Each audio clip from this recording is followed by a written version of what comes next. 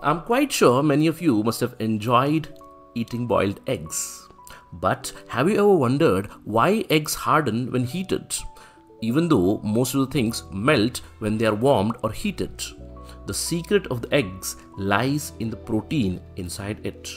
Eggs are full of protein, especially the egg white. These proteins are long chains of amino acids folded into neat shapes like tightly packed balls. When you heat the egg, the heat energy makes these protein chains unfold. It's like unraveling a folded laundry. Once unfolded, the proteins get sticky and they start to connect to each other, forming stronger bonds called cross-links. These new bonds create a solid network that traps water and makes the egg firm and hard. This process is called denaturation. Heat breaks the weak bonds present in the protein and helps them form new, stronger bonds. So unlike melting, where things become more liquid with heat, cooking an egg causes a chemical change that turns a liquid into a solid. That's why eggs harden when boiled or even fried.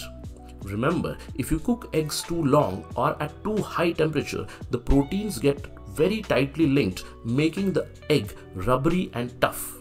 You might have also seen a greenish film around the yolk if you cook it too much.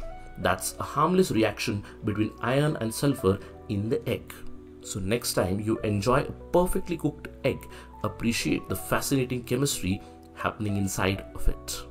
For more such science explainers, subscribe to UPSC Simplified.